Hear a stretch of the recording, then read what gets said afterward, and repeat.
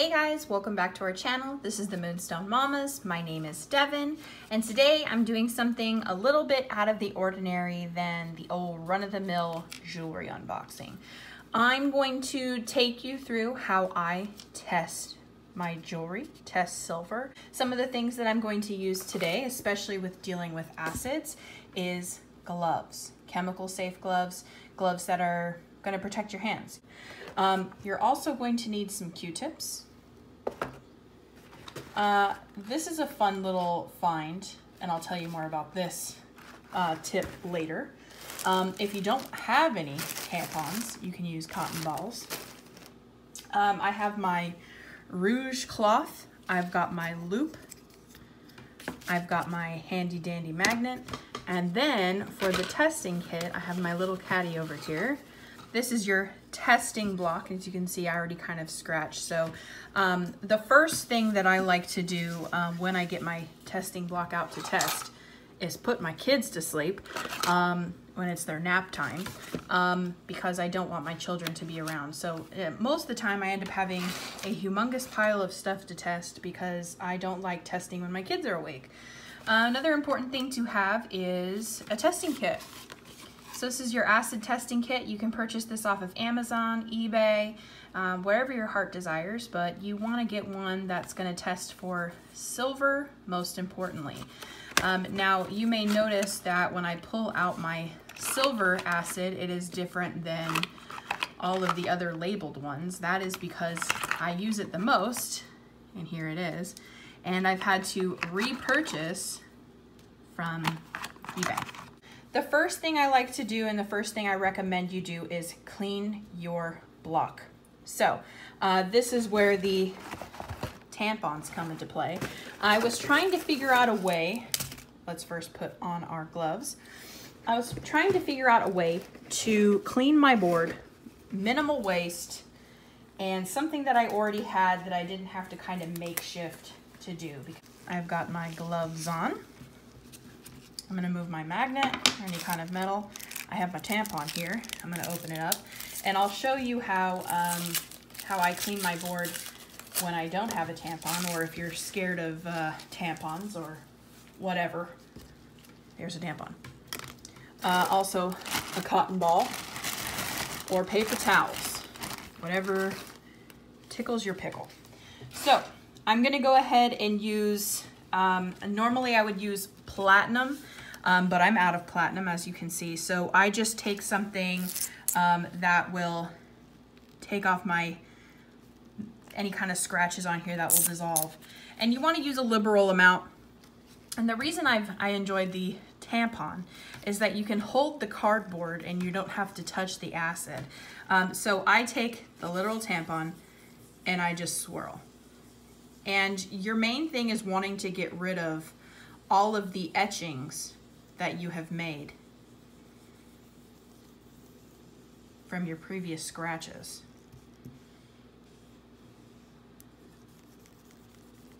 So then once I feel like I have all of these scratches off,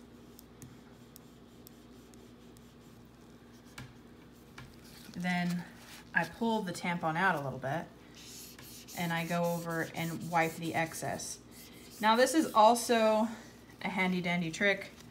You pull the cord back in, there it is, cord's covering it, and you can toss this, not without having to touch any of the acid. Of course, the acid's going to dissolve into the cardboard, but the cardboard's thick enough that I could just put this in a baggie and throw this away. So that is what I'm going to do.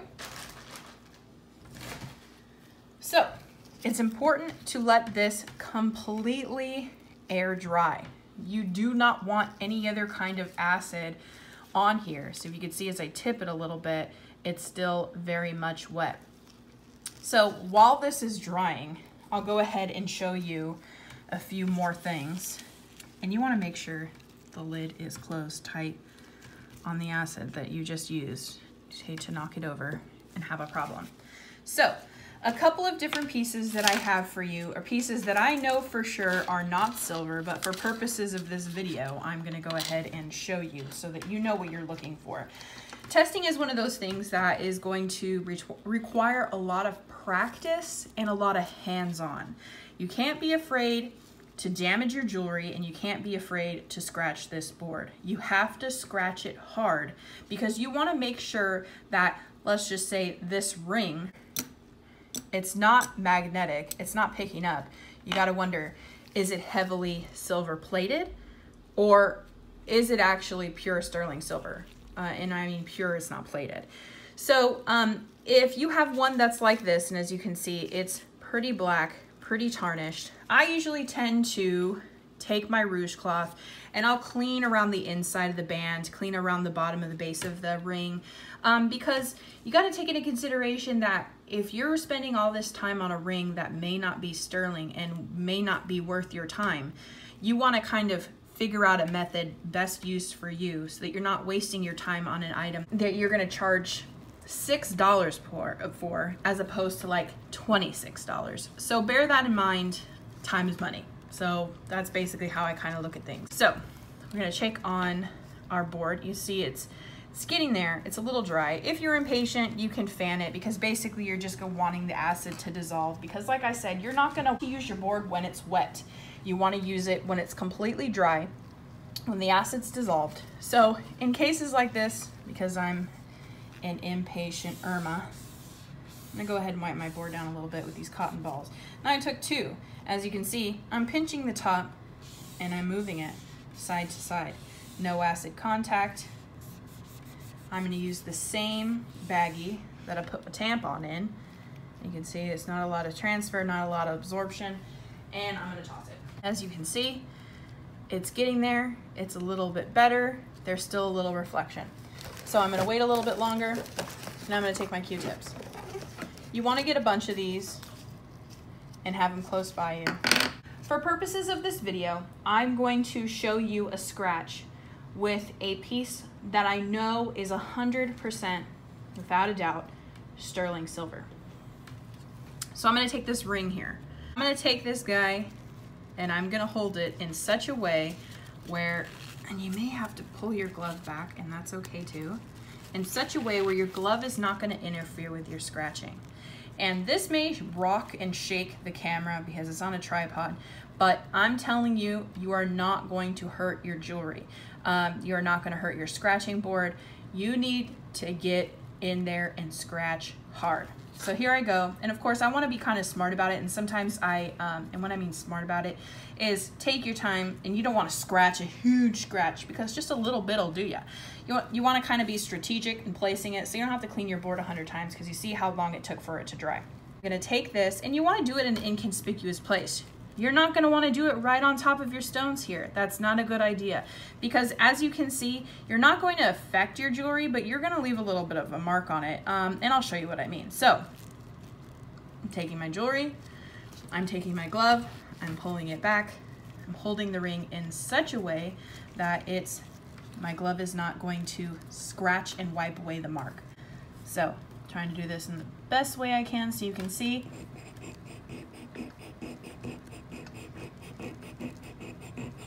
You want a good scratch. Now,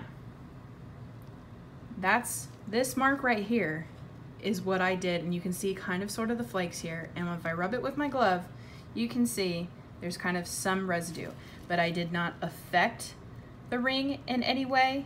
Now, I'm gonna take the board, I'm gonna move it closer, and that is how I scratched it. I definitely recommend that if you're gonna scratch a piece of jewelry, after you scratch it, you already should have your loop out, so easy access. I like this loop because it has a light. You want to take it and pull it up and look through your loop and look at the spot where you scratched. If you see orange underneath, then you know right off the bat we're plated with copper underneath. It's got a copper base metal. If there's any other kind of color than silver when you scratch it underneath, then chances are it's not sterling silver. It may be silver plated, it may be metal alloy, it may be some kind of plating. But for this purpose right here, I know this is sterling silver. I'm gonna show you right here. I'm gonna take my sterling silver acid. If you're testing for silver, you're gonna scratch the object on the stone, apply a scratch with the object, drop silver testing solution, and watch for a reaction. And so if it's fine silver, it'll be bright red, 925 dark red, 800 brown, 500 green. So even though this is not one that I purchased in the kit, this is one that it's just a general sterling silver test. You really, all you need is just one dab, and that's why it's really important to wear gloves. This is where the Q-tip comes in.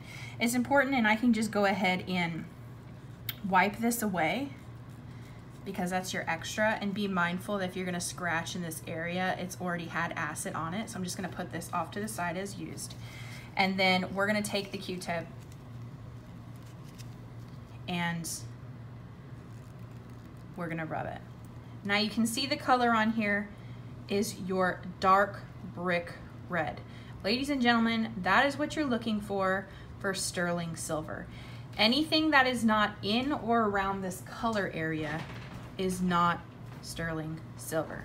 So it is so sterling silver that the color is remaining. As you can see here, when I just wipe the acid a little bit, you get a little bit on the tip here that's still red, but it's still holding the color. So I'm gonna put this off to the side. I can use the other, you could definitely use the other tip end. That's what I'm gonna do. So for all intents and purposes and for reference purposes, this is sterling silver, and that is what you're gonna look for. So I had another ring that was in question, which if you saw one of my last unboxings, you'll notice that I picked this one up. I did my test, which is it magnetic or not? I went ahead and I attempted to look all throughout the band here, and I didn't see any kind of markings that would indicate sterling. So the next thing that I'm going to do is I'm going to test the band and see if it's sterling. So I'm gonna do the same thing, be mindful of my location. I'm gonna hold it in such a way where my gloves are not gonna interfere with the scratch. And I'm gonna take it and I'm gonna use force, and I'm gonna scratch. So here we go. I'm gonna bring this up and you're gonna see I did not harm the jewelry. I can see underneath right away that there's no copper showing underneath, there's no brown showing underneath. This may be silver, this may be heavily silver plated, but I usually do a preliminary test and then I go back and test it again because I just really like to be sure that what I'm going to sell someone is for sure sterling silver. So again, I'm gonna take my sterling silver acid and just a little dab will do ya. And you don't wanna have the tip of the plastic be in contact with your stone. You just wanna kinda hover above it and do a little squeeze. So here we go. Of course, you wanna put the lid back on it. Since these have dried a little bit, I'm gonna take the other side of my Q-tip and I'm gonna do the rub test with it. So here we go. And that right there is sterling silver. So rock and roll, found a piece of sterling silver. Now another piece that I came across was this guy right here. This is marked 925. I've come across a few pieces that are marked 925, but when I acid tested them, they were not sterling silver at all. They were sterling silver plated. So even if something says 925, that doesn't necessarily mean it's sterling silver. So we're gonna take a spot on this pendant here that's, you know, you don't wanna scratch right on this heart here because as you've seen before, it does kind of leave a shiny sheen to it. I'm gonna hold it in such a way where my glove is not going to scratch away what I've just done. And I'm going to go ahead and scratch. And like I said, get in there. Do not be afraid. So, I'm gonna take it, and normally I would look through a loop, and I would look at this really good, and I would try to see if there's any underlying color. Now all I see is silver, and right here is where I've scratched it. Here's my test spot. Here's my pendant. I'm gonna take my acid here I'm gonna open it up and I'm gonna place a little dot on here. Twist my cap, make sure it's secure. And I'm gonna give that a second for the reaction to occur. I'm gonna take my Q-tip that I used this side on, and I'm gonna use the other side. As you can see, it has not been used. I'm gonna take this and I'm gonna run it over it. So, this, ladies and gentlemen, is sterling silver. Nice. Now I kind of wonder if these are precious stones in here. I'll have to take a gander at that after we clean it. So cool. It's not magnetic, but I kind of feel in my gut that it either may be silver plated or something along those lines. So I'm gonna go ahead and test it, put it on the block, and we'll see what it comes up with. You want to pay attention to the way it feels when you scratch it. You want to pay attention to the way it sounds when you scratch it.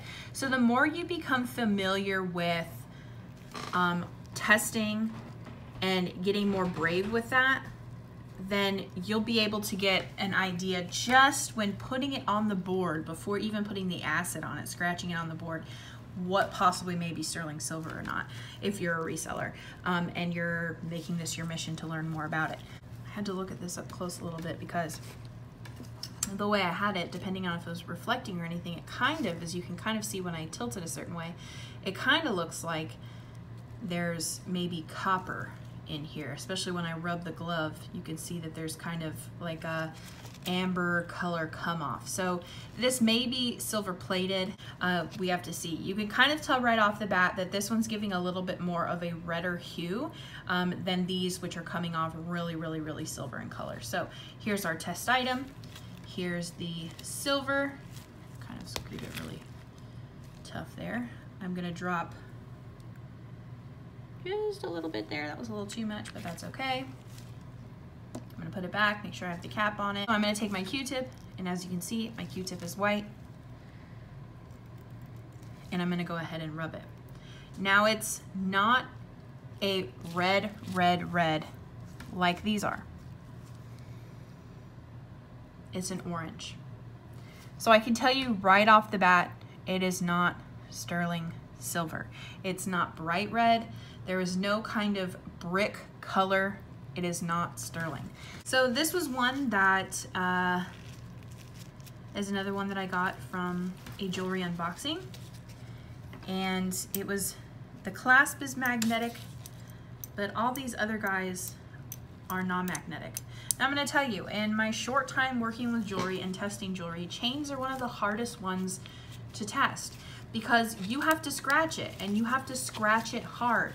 And it's kind of painful to do, I'm not going to lie. You have to take it and you have to wrap it around your finger and have it in such a way where the glove is not gonna wrap and smudge your scratch, and it has to pick up just the metal. So right here, we're gonna be testing the metal. This was non-magnetic. So I'm gonna hold it such a way where I'm gonna try to wrap it multiple times. You're not trying to cut off circulation. You're just trying to wrap it, like I said, in such a way where the glove is not going to make a difference on your smudge mark. So I'm gonna take this area and I'm going to rub it hard. No sissy rubbing on this. You gotta do it. So I'm gonna take it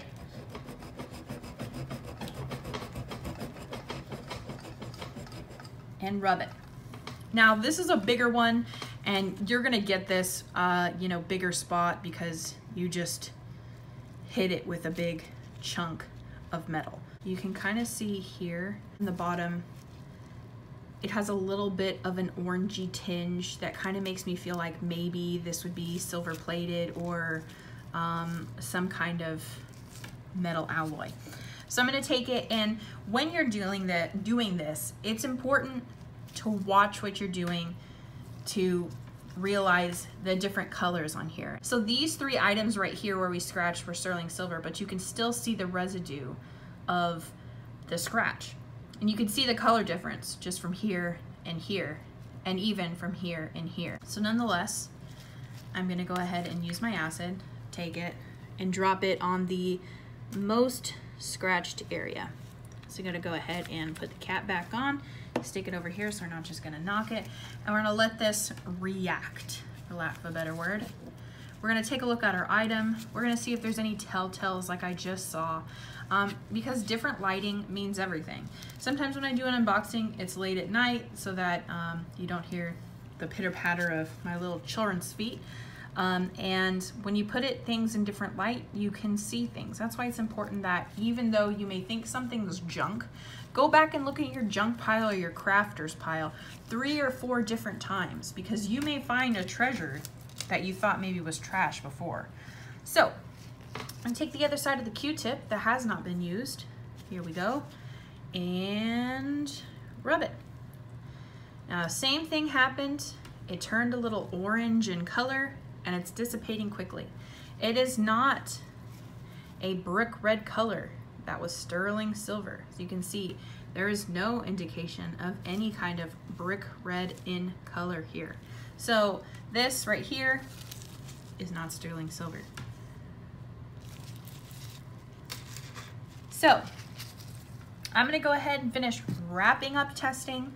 You've seen how I clean my board. I definitely recommend that when you get all of your testing done, you go ahead and you clean your board again. And what I like to do is I like to take a piece of paper towel or some kind of tissue paper and wrap your board into it. You wanna take care of your board. Your board is your friend. Your board is either gonna tell you whether you've got gold, silver, or something of non-value but value to someone else. So take care of your board, take care of your hands, take care of yourself. I hope that you enjoyed this video. Let me know in the comments down below if you have any tips, tricks, or any other information you'd like to provide. Of course, I'd love it if you would subscribe to the channel, hit the notification bell. That way you'll be notified as to when I upload a new video or go live. Hope to see you soon. Bye guys.